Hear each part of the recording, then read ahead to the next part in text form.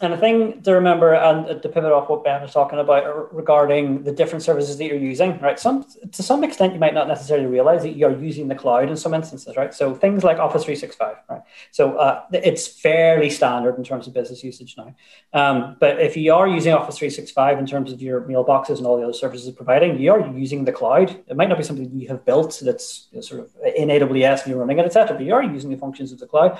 And one of the benefits that you can bring out of the cloud is in terms of increased logging and visibility. So we would talk even to our internal customers or particular new customers who come along and we say, okay, well, what different data do you have? And so we've got this server and we've got all these other bits and pieces. We go, okay, well, what about your logs from Azure or from Office 365 and those places? They go, oh, are there logs? They're absolutely logs that are coming out of those places are very useful. So that's a very good example, very common example we come across in terms of Azure. If you are in those cloud services, there are probably logs that you could be inspecting, that you could be sort of looking at in terms of, well, hang on a minute, do I need somebody to monitor them, or I need to monitor them, or do I need to retain them in case there's something that goes wrong? I need to be able to search through that and work out what went wrong.